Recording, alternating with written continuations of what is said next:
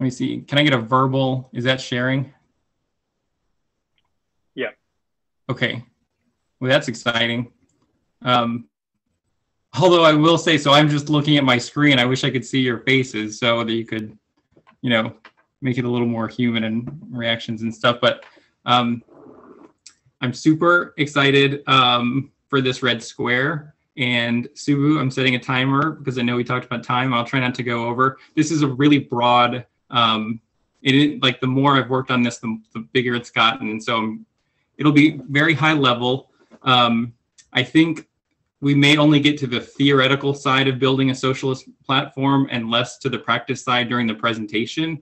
And I think the practice side is where I think we can look at a lot more examples that apply specifically to the Texas Ledge. And so I know that a lot of people want to talk about that. So let's not, so don't take my presentation as meaning we're not going to talk about that. We can definitely cover that in the discussion period.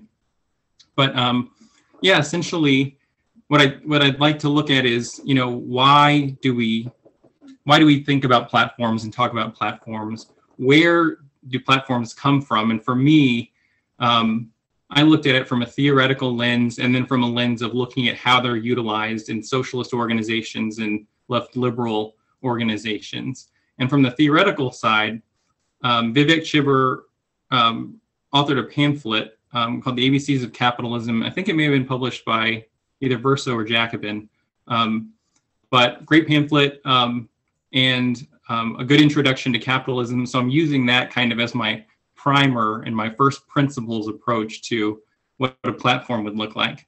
I initially put this slide in order to have some warm-up conversation, but for time purposes, I think we can leave most of these questions about, how detailed should a platform be? What do people think of when they think of a party's platform? What's the purpose? Who's the audience? That sort of thing.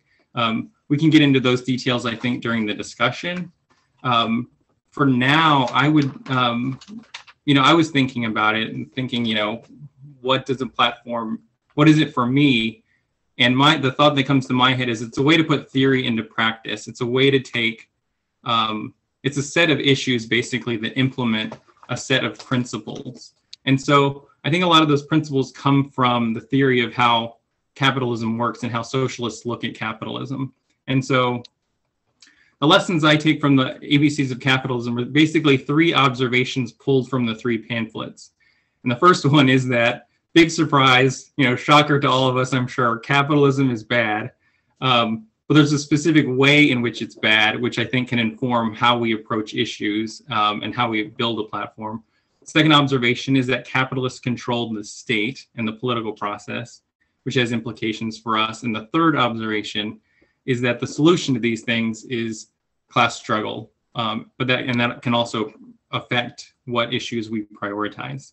So the first observation is that capitalism is bad, and this is going to be a very, very truncated story of how capitalism works, but essentially it's a story of classes and commodification that previously people had produced for themselves and were able to access the basic necessities of life on our own.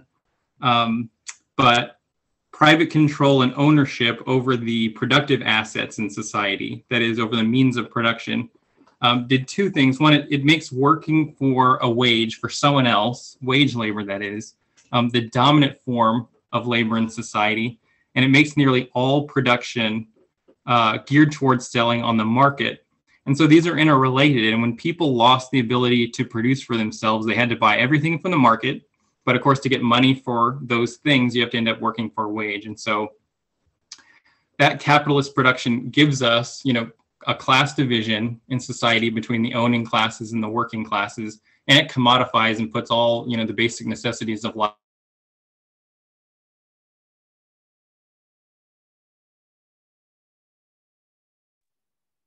Did we lose Marcus? Yeah, he's frozen for me.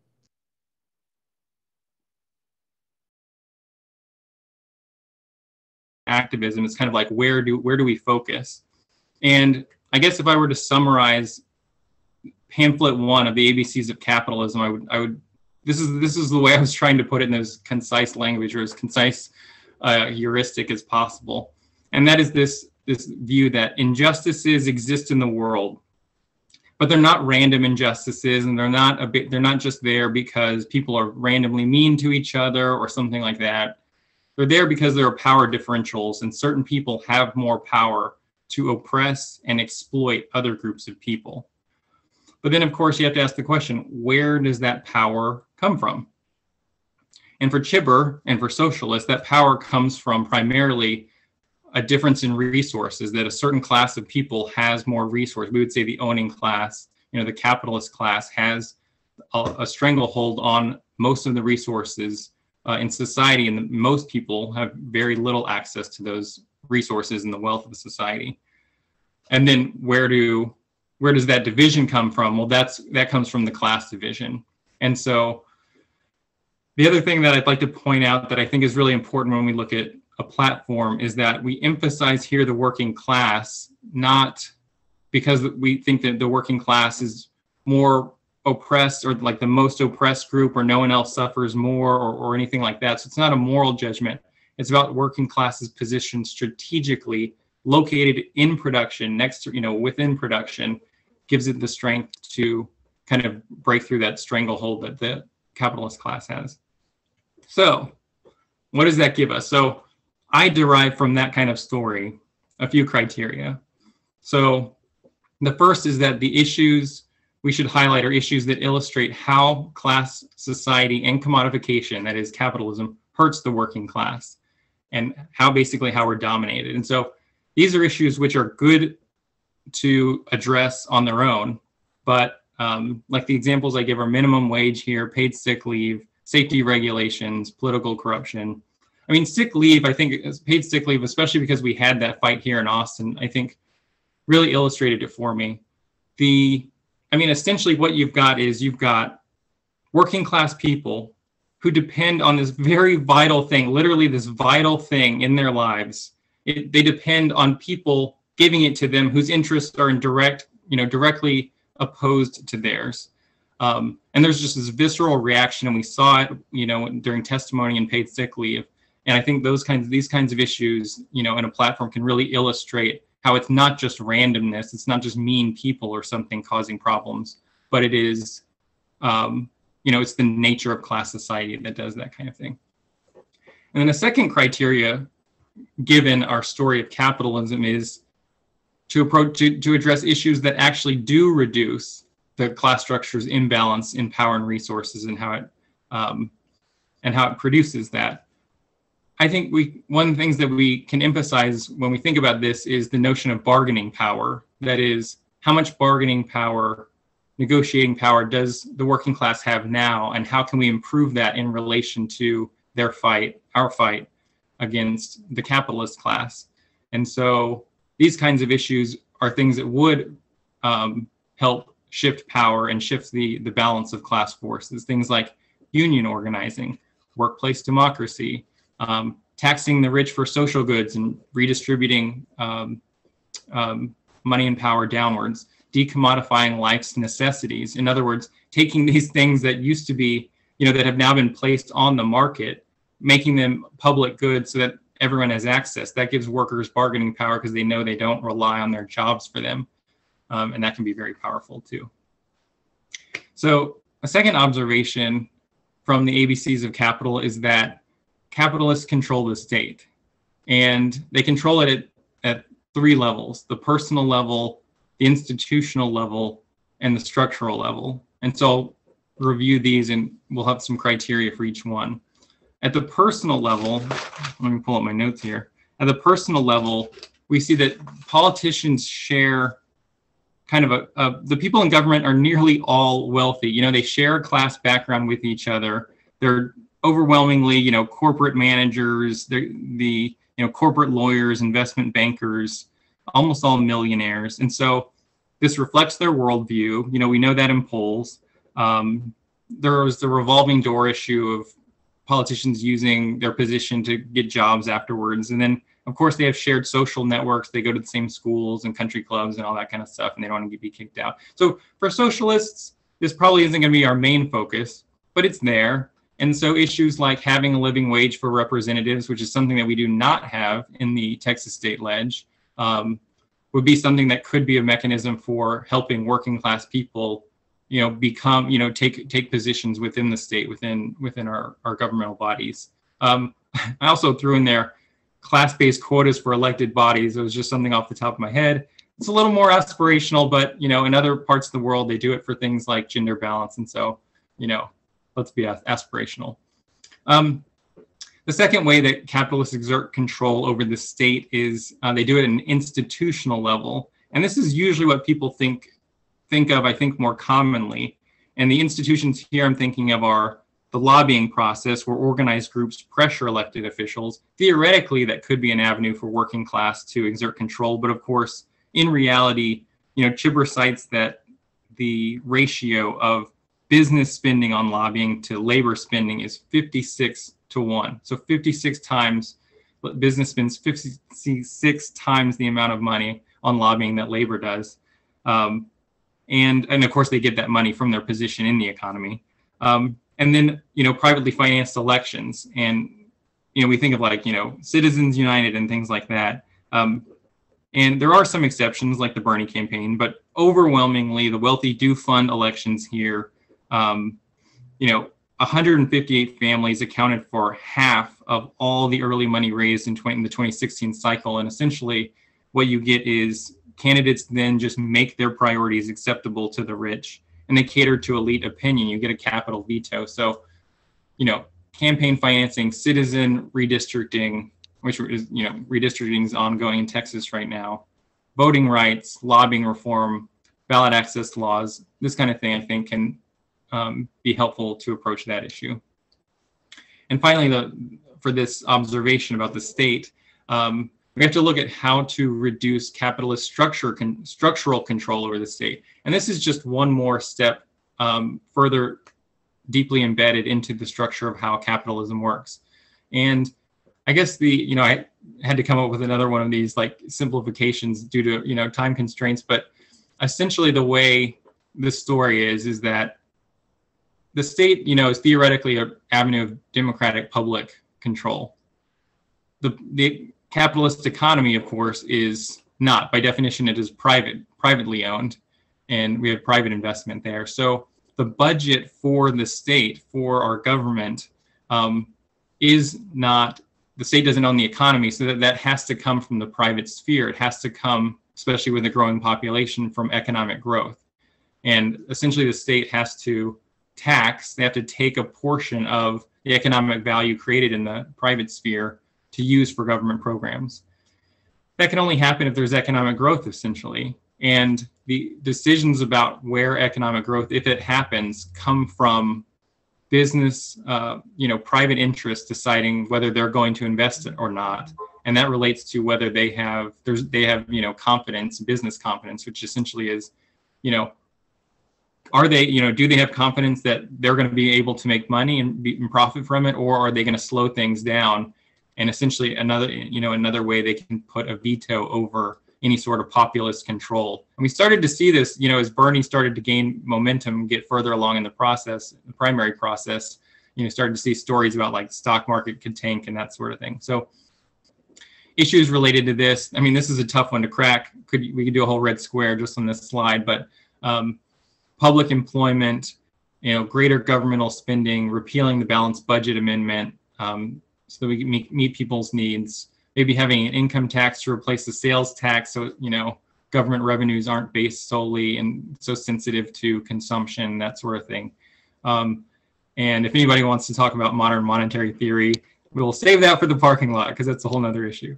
Okay, and then last pamphlet for ABCs of Capitalism and last observation is that class struggle is the solution.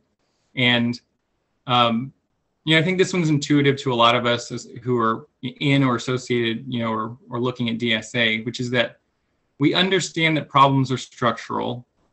And so we understand that solutions can't be individual, that we have to approach them collectively. And yet it's this painful irony that collective action is uniquely difficult for workers, but uniquely easier for the capitalist class. Workers have less power since bosses can hire and fire, to organize. Workers have less money. They have less time. Even finding space can be difficult. And then you've also got this problem of collective action problem, which is essentially, like a free rider problem. How do you overcome this situation when it can be in an individual's best interest personally to, opt out of collective action? Oh, there's my alarm. There's my alarm. Don't worry, Subu. Don't worry. I'm aware of it. And so for Chibber, he says that the answer to this conundrum is solidarity. And solidarity is essentially the bonds of mutual obligation and respect that are developed especially well in democratic unions and organizations that allow you to overcome these collective action problems in order to gain power. And essentially it's saying, an injury to one is an injury to all. And so I think there are two criteria that flow from this. First is obviously issues enabling collective labor action. So, ding, ding, ding, PRO Act here, ending the right to work, increasing union organizing protections, making strikes, all strikes legal, allowing, I'm a state worker, I work for the state, allowing collective bargaining and public sectors to engage in the collective bargaining process and get contracts and stuff. All that sort of stuff is obviously necessary.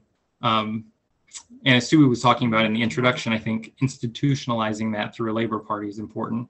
And then also issues facilitating working class struggle and solidarity. And this isn't the only way to look at these issues, of course, but I think it's, really helpful to think about when we think of solidarity, we're saying that, we're all in this together. And so if something affects one group more than another, we care about it. So issues of racial justice, criminal justice, immigration accessibility, LGBTQ protections, or other fights over public control of resources like, utilities or anything that affects a large swath of the population, especially much for the working class and the poor, can be issues where we throw down on.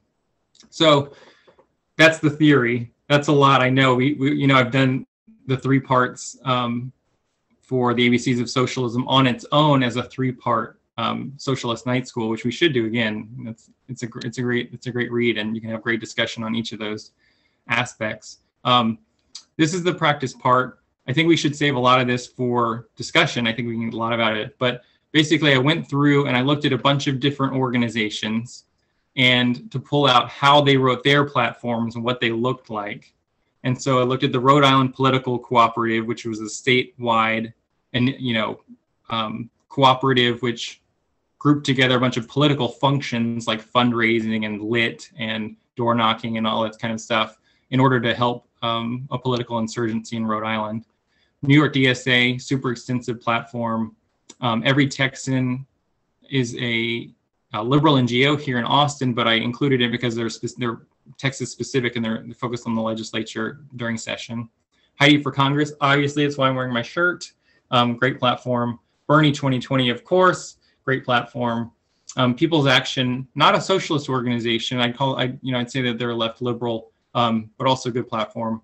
And then we don't have to look at it now, but it's in the presentation if anybody wants to, but put them all on a little table to see like what different things and issues and geographies they were focusing on. I will say before we end and open it up for discussion that DSA has just released, as Dave talked about during the meeting last night, released its draft national platform. These are the 11, I believe, planks in it, and they have short-term, medium-term, and long-term goals for all of them. Specific issues that they're tackling, and so this is something to be aware of, and maybe something we could probably deserves its own red square and its own discussion. And then, so thanks everybody, and I'll leave it with some discussion questions about. I'd love to hear what people thought about platforms. I'd love to hear what people think, especially about how they might apply in Texas with the Texas legislature going on and session going on and kind of issues that we want to approach there. And, both in Texas and DSA context. So I'll leave it there.